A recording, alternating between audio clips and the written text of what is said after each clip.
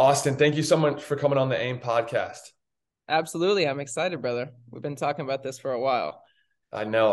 My good friend Jordan McCabe introduced us and connected us, and he's the best. But dude, really pumped to have you on the show. Have a ton of respect for your work ethic, your grind, how you've been able to be successful in so many different categories. Obviously, with basketball being kind of a foundational piece, but really pumped to hear more about your story, man. Yeah, thank you. There's a lot to talk about. 100%. Before we dive in, though, I got to know. The people need to know. How was golf this morning? I saw you were getting out on the course. Is that Yeah, a so like for you? I started basically waking up earlier and listen, I there's a lot of people I golf with, whether it's friends or work or whatever it is, and I'm not great. I'm not terrible, but I'm not great. Like if I break 100, it's a good day. And so I basically told myself like I'm gonna start getting up early. I'm gonna go play 9 holes or 18 holes before the day starts.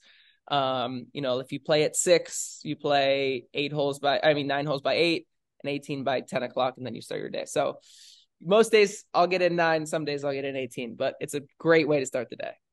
That's super cool. And have you seen that? You talked about it on your story, just kind of helping set your mind up, therapeutic. How have you seen it kind of translate and impact your day? Yeah, I mean golf is just like it is a big stress reliever. It kind of helps get everything out. But also I'm just so competitive. So um, starting the day off, slowly getting better a little bit each time just makes me feel a lot better. Dude, that's awesome. I need some help with my game, man. I played college basketball and never played golf, but then after I got done playing, I was like, I feel like this is a sport that most people should have at least some Yeah, skill level in just to kind of hold your own to be able to go do it socially at least. definitely. Let's go, man. Well, I want to talk to you. Obviously, you're doing a ton of cool things now, but I think for the listeners, like it'd be cool to hear more of your background and how you got even into the game of basketball. What was that kind of first initial draw to the game and how did you kind of start playing the game?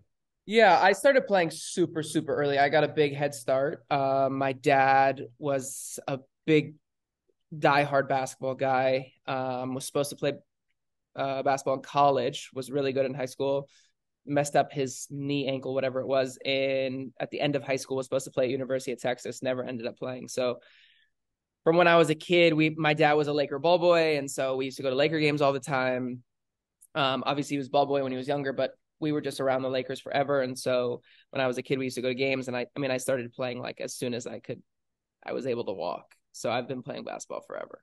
That's incredible. And what was the hoop scene like growing up in California? I grew up in North Carolina, and we Yeah. always say like North Carolina's the hoop state, but I know California, there's some other good states too. What was that hoop scene like in Yeah, California? well, first of all, California is the best state for basketball. If you look at the NBA, a lot of those guys are from California.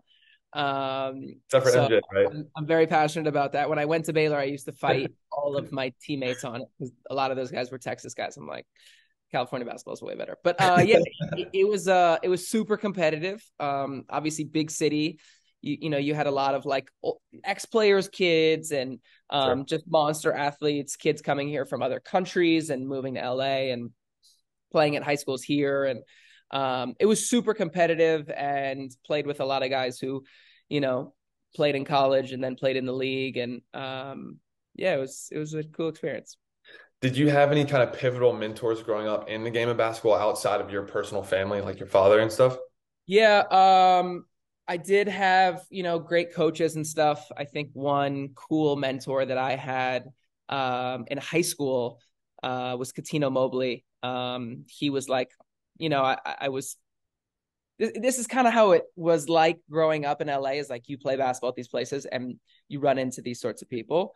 Sure. And Catino knew my dad and just kind of knew people around me. And so he kind of just like took me under his wing and taught me a bunch of, like vet moves. And it honestly took my game from like being a kid into being, an adult basketball player. That's awesome. No, I think it's so cool to see. I was talking about this with someone else the other day, the power of the game. Obviously, we love the game of basketball, but just the way that it sets up for so many opportunities for you to be invested into from older, more, wiser guys that can obviously teach you stuff on the court, but there's obviously a translation to life and different things, lessons you can learn. So it's cool to see how that mentorship can shape you. I always say it's so crazy where it has brought me and taken me to today. Sure. when I went and played in college, and then when I came back home, was doing some like freelance social media stuff, but I would play with people and then meet other people from that. But it was weird because I would meet these very successful, wealthy people, and they're like inviting me to their house to come play and inviting me to private games to come play, and I could never understand why. But it's just, everyone, it's kind of like you want what you can't have type thing. These people have been very successful in business or whatever, and they're not really playing with NBA players. So like, that next step, that next attainable thing for them is like that guy that played in college. And so, they just want to be surrounded by, someone's who's good at something that they love. Yeah, that's a great point, man. When was it like, I know I've heard, listened to other interviews and heard you talk about this. You had dreams and aspirations of playing professionally post career. When was it that you kind of had to make that shift, but decide like consciously to still be around the game of basketball? Yeah, I feel like you got to be a realist in this life. It's great to dream, but at some point, it's you got to be like, okay, this is the reality of the situation. And so when I got to Baylor, I played a decent amount my junior year. I played behind our point guard, who was like one of the best point guards in the conference, which I totally was okay with. And he was a senior and had put in his time, so that was all good. And then my senior year, I just continued to work my ass off and was always the hardest worker on the team. And my senior year, I didn't play as much. They brought in like new recruits, and there's a lot of like politics in basketball. And so my senior year, when I realized like, hey, I'm not playing that much, I'm not putting stats up. Like, in order for me to play to super high level, whether it's in Europe or in the NBA, you got to be not just playing but putting up crazy numbers. And so I wasn't doing either one of those. And luckily, I fell into the social media thing. I started going viral on social my senior year in college, which just kind of led me very naturally into the next thing. And what year was that? That was 2016. Wow. So that was before, like, I mean, obviously social media was still relevant then, but where it is now, it's in a totally different spot. Totally, totally different. People were posting on social like for just personal reasons. I mean, Yeah, influencers weren't really like a thing. It was kind of around the same time as Vine, so people were just starting to discover social like as a job or as a somewhere to grow. And so I kind of it was just good timing. 100%. So you kind of get to the point, you talk about being a realist where you figure that maybe the professional route's not the direction you're going to head. You start making social media content. What else was kind of going through your mind during that transitional process from playing college basketball to kind of setting you up to, where you are now? Yeah, I think that one of the other harder things for me is I grew up in LA, which to me is one of the best cities in the world. And so, you go play basketball overseas, and I was hearing stories from friends and people I knew that were playing overseas telling me, I'm away from my friends, I'm away from my family, people don't speak English here. Sometimes I don't get paid, like a lot of things that were deterring me from going and playing. Another thing was, I didn't want to be at the end of my career at 32 years old playing basketball, haven't made that much money. I come back to LA and I'm like, okay, where do I start now?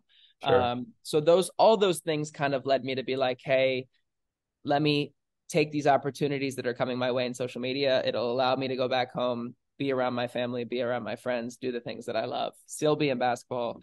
Obviously not play professionally and make money doing it, but I was playing in celebrity games and playing in adult leagues and things that were kind of like scratching the itch a little bit, not fully, but allowing me to like take my mind off of, ending that pro career.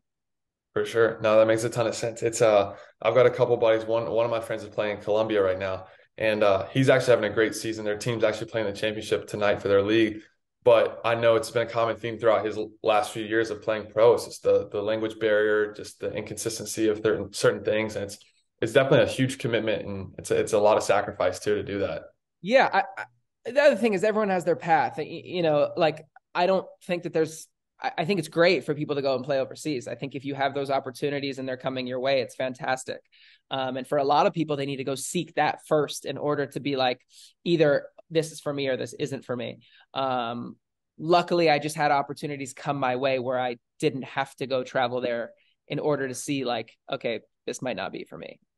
Yeah, for sure. I'm curious. I mean, you obviously are a great shooter. You've got great fundamentals and a great foundation to your game. Have you ever considered going into like the player development route or training route, or have you always kind of enjoyed more the media side, creating content, the business, that kind of side of the game? I already have too many jobs as it is now. I have like five different jobs. Um, I right after college, like kind of as a side hustle, I was training kids just for fun. And I think it's something I want to get into later. It would be great to be able to be successful and be financially stable where I could, whether it's coach my kids in AAU or coach my kids in high school. I don't know if I would coach kids unless they were my own. Um, but I've always obviously thought, it'd be sick to coach college basketball or it'd be sick to coach the NBA. Um, I think that I could do it. I wouldn't be able to add it to my plate. For sure. Speaking of your play, like what are some of the main things you're focused on right now? I know there's a lot of different buckets for you, and I'm super curious how you kind of balance everything. So it all started with social media, and then I was able to get hosting opportunities with the NBA right after college. That those were the opportunities that I spoke about earlier. And so hosting is something that I've always been very passionate about. I always compare myself to like Ryan Seacrest, where, I'm producing a show, hosting a show. And so I just had a show on within the last year where we went and saw celebrities' cars. I produced that as well. I'm producing a couple shows that are in the works now. These projects take a lot of time to actually come to fruition. So, it's like you got to film it and package it and then pitch it. And then it takes time for the network or the streaming company to get back to you and have a decision. So those are projects that I'm currently working on. There's a couple in the pipeline. That's usually my main focus. I have my real estate license. When friends and want to come and buy houses in LA or somewhere nearby, I'll help them with that. My family's in real estate, so that's a pretty easy one. I own some basketball pages, so we have that network and launched a clothing line because of those basketball pages. And so instead of selling merch, we sell cool clothes. A bunch of NBA guys are wearing it, friends. And then another focus as of right now is DJing. One thing that I realized is when I was working with these brands and doing the social media stuff in the beginning, a lot of DJs were out there at the same events I was, not only making money to be there, but also making money to DJ. So I wanted to double dip as well. I used to DJ in middle school. I had to stop with the basketball. So I was able to pick it back up again, partnered with a friend of mine. We DJ at a bunch of places across the country and sometimes the world. And we're going to be putting out music of our own and kind of just see how that goes. Bro, that is unbelievable. I love it, man. I love it. It's one thing to talk to someone who's doing a bunch of different things within the same realm, but I know there's definitely connection between what you're doing, but you're doing things in a lot of different spaces. How are you able to like organize the workflow and the schedule and the balance of all those things? It's really hard. Luckily, I was able to have someone come work with me as of recently who's pretty good on the social media side of things. So he helps me with a lot of like content creation and content management, helping me post things and helping me make things, which has been super helpful for me. But honestly, the real estate aspect for me has created a lot of opportunities because the real estate portion has been able to financially help me afford creating pilots for shows, traveling and making music. Just it kind of like all ties together. I know might not seem like it, but it does. A lot of the people we meet DJing or I meet making these shows will buy real estate. It all somehow ties together, which at the end of the day, it ends up working, but I will say it is difficult trying to find time for everything. For sure. For sure. No, I can't imagine. And I'm sure you touching so many different places, one relationship that you might have, you might be able to service them with different types of value from all these different angles. So I'm sure that makes it pretty lethal. Right. Let's go. What does a typical day in the life look like for you? It honestly really depends on the day. Some days are content days where we set aside hours to make content for our DJing pages, or I make content for brand deals that I'm doing on my own stuff. I help my mom with her content as well. But some days are content days. Some days are days where I'm showing people houses. Some days are days where I'm downloading music, practicing DJing. It honestly really varies on things that are going on, and travel. Yeah, for sure. Do you have a favorite thing that you do, or is everything just kind of you just enjoy it all? Uh, I really do enjoy it all. The DJing is probably the most fun. I love entertaining and hyping up crowds. The hosting when I actually have projects in play is incredible. Being able to hang out with celebs and have real organic conversations with celebrities, I think is really cool. But I think being an entertainer has always been, obviously, being on social media and having shows and DJing is kind of has always been like my interest in what keeps me going. For sure. I've heard you talk about, the aspiration of wanting to have your own talk show of some sort. What is it about that that interests you, and why do you think that that's such a big calling on your life? I have always been a super positive, happy person. And I think that it's super infectious. I think that it rubs off on other people. And I think there's a lot of people out there that are struggling or might need like a pick me up. And that's what I found from a lot of these shows growing up is, oh, these people are such happy, cool, entertaining people who are also able to give back at the same time. Obviously, I can't afford to, you know, help every person afford to eat on this planet, but what I can do is have a show that creates a platform and raises money for people to be able to, receive these things or change people's lives, which like Ellen DeGeneres, for example, is a great example of what I would love to do eventually is have celebrities on, entertain people, and be able to give back. That's incredible, man. What do you think's been one of the biggest factors of your success up to this point? I think it's just grind, honestly. And going back to basketball again is one of those things where it's like that just mentally teaches you something different as a kid. There is nothing harder than being an athlete, especially when you're putting in the extra mile. And so, in college, you're like waking up early, going to the gym, going to class. Then you're like going to tutoring, and then you're going to the gym, and then practice, and then the gym again. Like I was sleeping like a couple hours a night. I would spend most of my time in the gym. And so I think that really prepared me. And then my mom always just taught me be nice to everyone. And I think that being nice to everyone has created a lot of like opportunities and relationships for myself. So, a combination of hard work and relationships. Those are two really good ones, man. I appreciate it.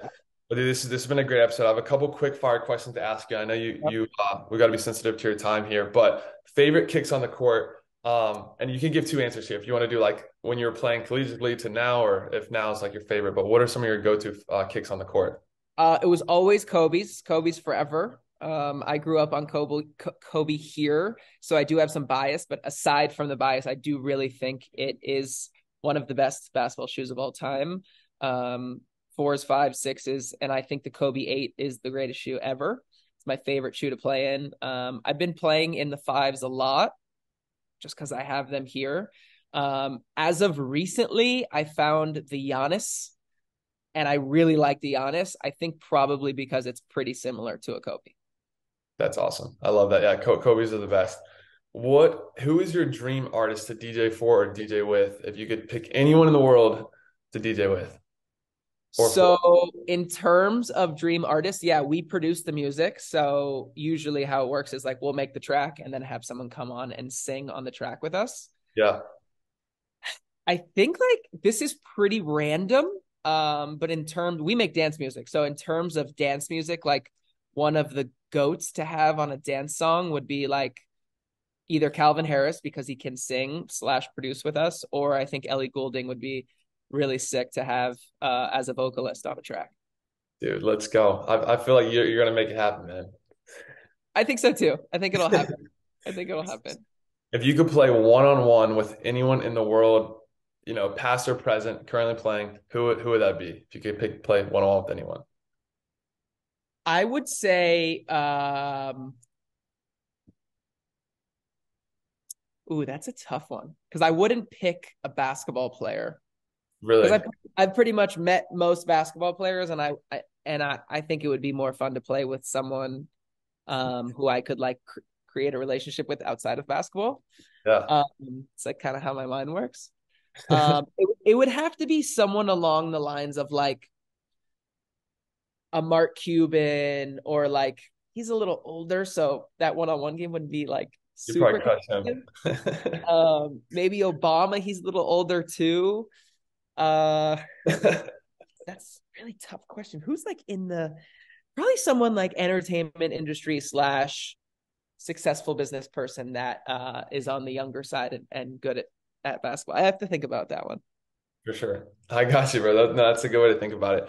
We've had some awesome guests on the show. I think prior to this episode, I would say Jimmer Fredette is probably our best shooting guest we've had on the show. I don't know how you feel you stack up against him, but I think it's safe to say we can open up the conversation maybe. Jimmer was one of my idols growing up for sure. When shoot, sorry. When let me turn that off. When I was in high school, he was in college, and it was just like obviously he was making crazy waves in the culture. He was kind of like the Steph Curry before Steph Curry, Facts. and he was someone that I really really looked up to, and probably took a few shots that I shouldn't have in high school. And if you're taking Jimmer shots and they don't go in, you're probably sitting on the bench. For sure. Man, well, dude, Austin, thank you so much for coming on the show. This has been an absolute blast. Absolutely love what you're doing. I just love your positive energy, man. It's contagious, and just want to be, supportive in any way I can for all the awesome stuff you're doing, man. Well, I'm very happy that we finally figured this out. I know this took a while. I'm sorry it took so long. But happy I came on. Happy to back up Jimmer, and thankful to be on here. You're the man. Thank you so much, bro. All right, brother.